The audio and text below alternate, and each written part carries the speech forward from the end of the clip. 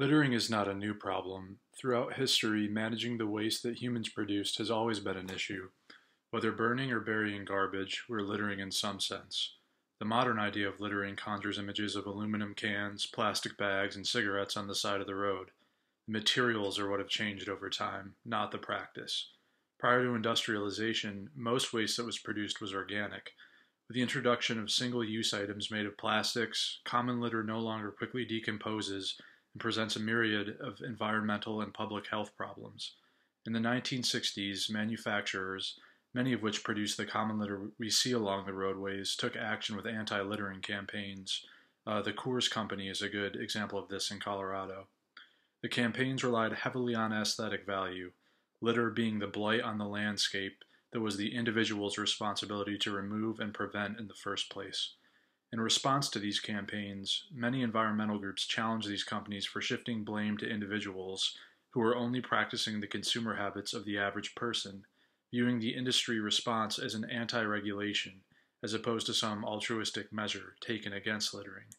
Instrumental value also comes into play in some anti littering campaigns with discussion of human and ecological health that is threatened by waste. These campaigns rely on prescribing the categorical imperative to the situation. What would the world look like if everyone littered all the time? In the early 1970s, litter was becoming an extensive issue in Colorado, and people began to address the problem from its roots. In 1972, drink and food cans made up to 41% of roadside litter in Colorado.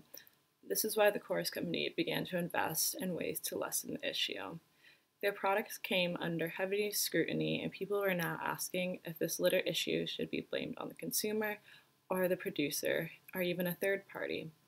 The following year of 1972 does show improved litter results than the previous year, even though there was about a 10% increase in roadside traffic, according to Colorado traffic records, but this was nowhere near the end of solving the litter problem.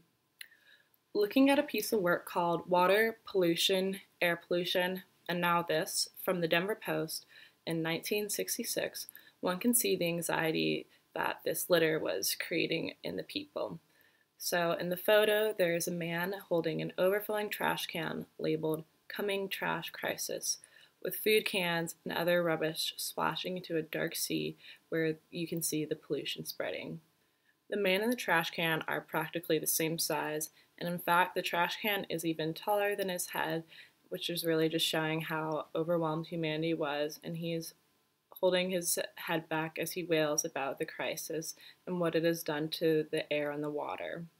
This was clearly an issue that the average man was scared about and was wanting answers, as he knew this was just the beginning of the problem in the 60s. The air is full of heavy smog, and factories can be seen in the back, which likely are contributing to the beginning of the trash problem by its creation. These large buildings in the back may also be incineration plants for the copious amounts of trash at the time. This all, of course, was before Clean Air Acts were installed to save people from the fatal effects of burning large sums of trash and plastics. In the corner, there are three guys looking upset, and one of them wordly exclaims, "And then there's us muggers on Capitol Hill." I believe these three men represent the group of people actually responsible for the litter crisis, the politicians. Men like these and others part of large companies had to begin implementing policies due to this litter issue. For our contemporary case, we decided to look at Singapore, which prior to 1968 had a massive littering problem, but due largely in part to a huge littering campaign done by the city of Singapore, it is now one of the cleanest cities in South Asia. The littering campaign came with steep fines and punishments for littering that kept getting worse as time went on. For dropping or spilling liquid without picking it up, it can be as much as 2,000. For discarding furniture or a car, you can get charged up to 50,000. And for throwing litter out of a moving car, you can get charged up to 50,000 or spend 12 months in prison. All of these fines are just for first offenses.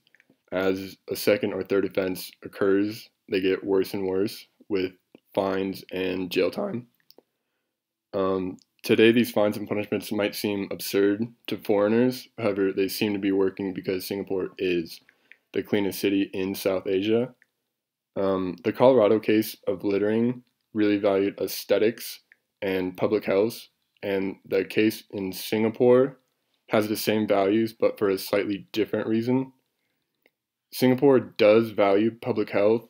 Before the littering campaign, littering was so bad that disease would spread on the streets and a lot of people were getting sick.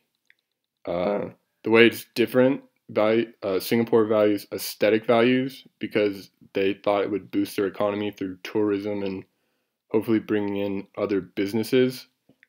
The categorical imperative also does apply to this case as well because the city spends $87 million a year on cleaning services. Locals seem to be littering more and more because they don't think it's their job. When the littering campaign first started, a lot of the locals were on board and would help clean up their own waste, but as time went on, the new generation has just been used to the city picking up after them, which is leading to them littering more. There's 56,000 registered cleaners in Singapore that pick up after these people, and it just leads to more littering. To wrap things up, both of these campaigns were effective in some ways and not so much in others. The Coors Colorado campaign effectively established the idea that consumers should be responsible for their litter. Over time, this idea aligned with the values of the people.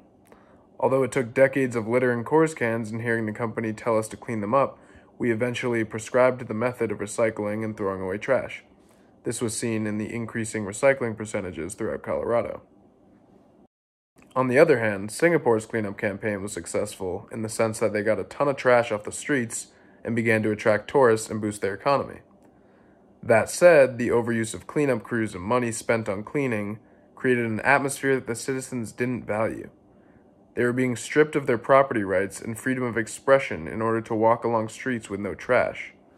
At what cost is it worth it? Instead, we recommend spending less on cleanup jobs and more on littering education so that every citizen can do their part without requiring payment. In conclusion, a balance between these two campaigns would be the best response to waste management. You cannot expect a process like recycling and trash cleanup to last if you don't teach the people why it is important.